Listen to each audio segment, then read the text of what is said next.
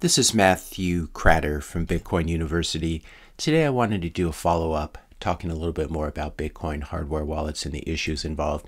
This is a follow-up to yesterday's video in which I discussed the GoFetch attack, which is a vulnerability at the level of the chip, at the level of the silica itself for Macs that use the M1 and M2 chips. So I'd suggest watching this video before watching, which I'll link to in the description notes below. Watch yesterday's video before watching today's video, but I wanted to highlight a number of responses and comments that I thought were interesting and would benefit the general community.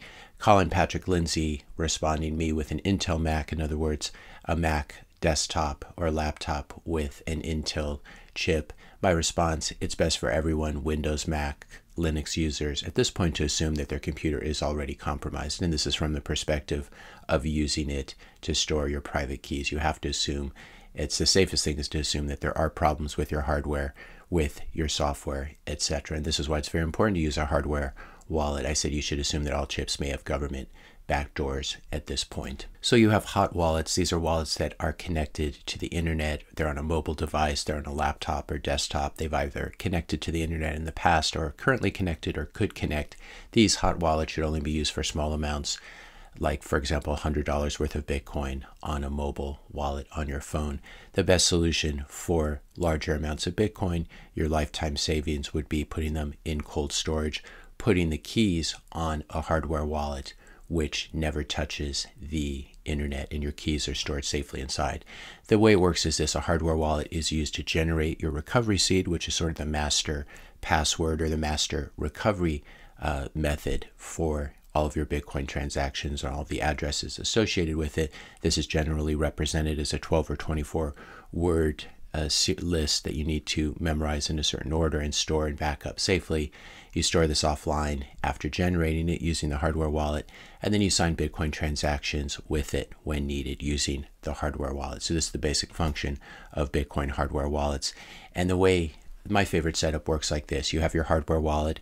Most cases would be a Cold Card or a Blockstream Jade. I prefer Bitcoin only companies and Bitcoin only hardware wallets.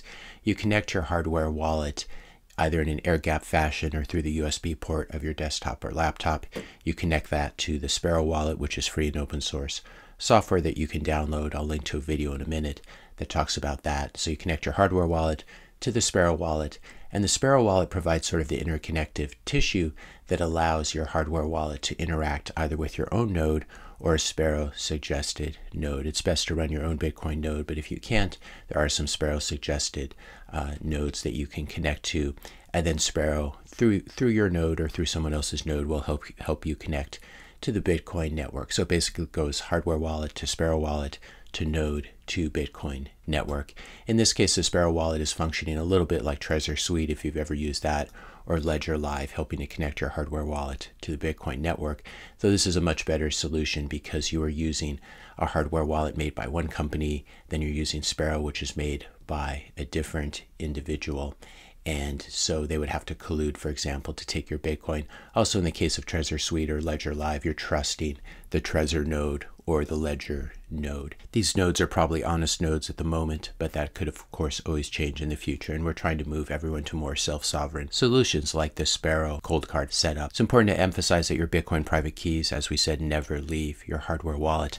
When you want to send Bitcoin to someone else or to yourself, in other words, you want to move the Bitcoin from one Bitcoin address to another, you use Sparrow to build a transaction, to construct a transaction. That unsigned transaction is then sent by Sparrow inside the hardware wallet, either through the USB port of your computer or in an air gap fashion using micro SD cards or QR codes. There are different ways of doing it. Your hardware wallet then signs the transaction, sends it back out, sends the signed transaction back out to Sparrow, does not send your private keys outside. Sparrow uses the connected node to broadcast your signed transaction to the Bitcoin network so that a Bitcoin miner can include it in a future block. It's very important to always confirm your transactions, both the amounts, the transaction fee amounts, the addresses, etc. You want to always confirm these on the screen of the hardware wallet itself. And in this way, theoretically, your Bitcoin and its private keys would be safe even if you're using a malware-infected computer. Obviously, you want to take good precautions with your computer so it's not full of malware and spyware. It's best not to use a Windows machine. For this reason, it's much better to use Apple or Linux, in spite of the go fetch attack possibility, which is only really possible if someone has physical control of your Mac. Other best practice is to have a dedicated machine that you use just for your Bitcoin transactions. It's really a question of how far you want to take this and how much of your life savings you have stored in Bitcoin. If I use a cold card with Sparrow wallet on an M1 Mac, my keys are not on my machine, right? And I said, yes, that is correct. Your private keys never leave the cold card. I'll link to these two videos in the description notes below. This talks about the Sparrow wallet, how to set it up. This talks about how to link your Jade, your Blockstream Jade hardware wallet, or by extension, your cold card hardware wallet, how to link it to Sparrow, and then make a transaction that sends your Bitcoin off of your ledger or a ledger controlled address to a Jade and Sparrow controlled address. So I'll link to both those in the description notes below.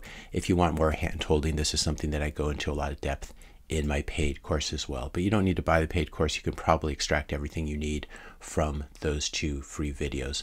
Why trust Sparrow is a question. Code is open source and viewable, so you don't need to trust them. Even if you cannot read code, there are lots of eyeballs on the code.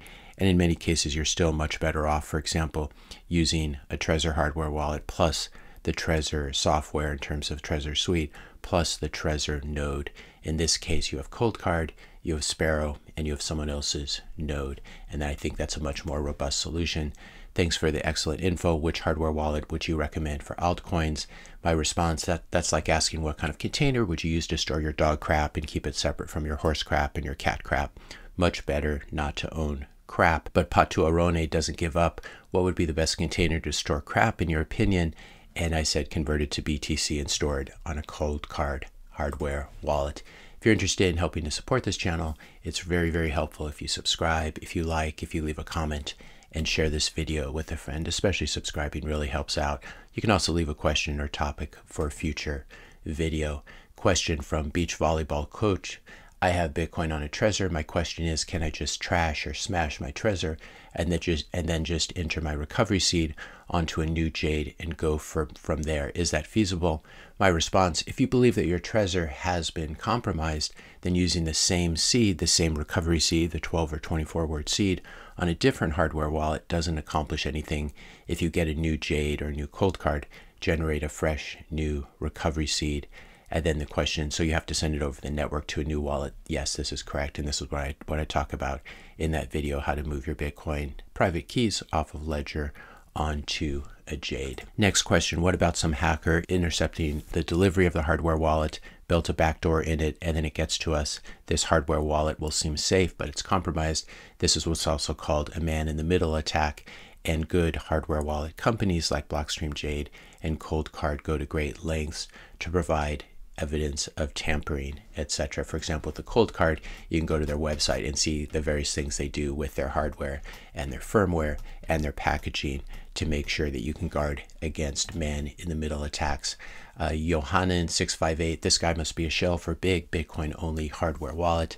Yes, I recommend the wallets that I use myself. I'm not paid or compensated by any company or sponsor in any way. The reason I use well-known and talk about well-known Bitcoin hardware wallets is you don't want to use something that's really obscure that no one has heard of. You want projects that are generally well accepted and that, most importantly, have lots and lots of eyeballs on them, looking at the firmware, looking at everything that they do. And this is much safer than using some no-name hardware wallet. I'm not POTUS writes, you coiners really think that 8 billion people are going to use Bitcoin in all caps when you have to post videos like this? My response, Amazon is going to fail as a company because they only sell books, which is a very low margin competitive business. The internet is slow and you need an expert team of 30 and $5 million to create a simple website, and videos on the internet will never be possible due to low bandwidth and myriad technical difficulties. I like what Mr. Rem 7600 said here, then don't use it, just keep using fiat. We don't care. But again, you have to skate to where the puck is going to be. The tools will get much better and easier to use to interact with the Bitcoin network. This is the same thing that has happened with the internet over the past 20 years. Lots of people posting comments, especially it seems like it's the longest and the smartest comments that YouTube has been deleting. This has been a problem for years. I've done everything I can to try to prevent it, but I'm often accused of deleting comments that are somehow threatening. I never do this unless they are direct comments that are shelling ship coins or that are threatening violence against me and my family, or that are attacking some group. These are the only times that I delete comments. I'm not afraid of real criticism, so please don't take it personally. If you type up a long comment and YouTube makes it disappear, you should maybe make a copy before you submit it so it doesn't disappear. This is a real problem, but I just wanted to let you know that I am not doing censoring of this sort unless you're shelling a shitcoin or doing something really horrendous. A response on Twitter: it feels like not mentioning Foundation Passport is a purposeful choice. Bitbox offers altcoins, so I see why you don't include them, but Passport is air-gapped, Bitcoin only, made in USA. Any reason you don't include that in your various lists? I should probably include them more often. The two reasons I tend not to is Cold Card is already quite expensive wallet for many people, and the Passport is even more expensive. It's $199. It's a cool device. I have experimented with it, and it's a little bit like an old school cell phone. I think it's nice. The bigger screen is nice, especially for middle age or older age eyes. But I think the form factor, and it's a little bit bulkier than a Cold Card. It's still a really good device and very thoughtfully put together. The company does have some connections with Monero, and that also makes me a little bit hesitant. They are a Bitcoin only company, so I suspect I probably should be talking about them a bit more, but it's really that combination of things, the price tag, when you can get just as much or more with the Cold Card, and as well as the Monero connections, which I don't really want people to be driven into. Nevertheless, if you want to buy a Passport, it's definitely a solid product, and it feels, the phone itself, the hardware wallet feels very solid. I find it easier in my messages to have very simple messages like buy a Jade and a Cold Card. If the list gets too long, then people stop paying attention, but this is definitely a legitimate choice, and I wish the Foundation company well. This is a Cold Card MK4, which is, it's $30 cheaper or whatever. I should also mention more frequently the Seed Signer project, which is a do-it-yourself hardware wallet project where you can actually build one of these yourself and then flash them with the software provided by Seed Signer. This is something you can go to their website here. You can buy all the pieces yourself, just buy them online. And these are pieces of hardware that are not necessarily associated with Bitcoin hardware wallets, and so no one can really stop anyone from building a Seed Signer wallet. So definitely go check that out. I also have an in-depth tutorial in my paid course how to do it. Again, you don't need to buy the paid course unless you want a little bit more hand-holding. You can go through this website, and they offer everything you need to know in order to do it. I think if you click here on hardware, I'll show you what to order, and then there's some instructions. So this is obviously built on top of a Raspberry Pi. So another good project to check out. Blockstream Jade, Cold Card, Foundation Passport device, and Seed Signer are all really good choices. If you enjoyed this video, be sure to hit the subscribe and like buttons. Hit the notification bell if you want to be notified when I publish my next video. And let me know your questions and comments in the comment section below. Thanks all for watching, and I'll see you in the next video.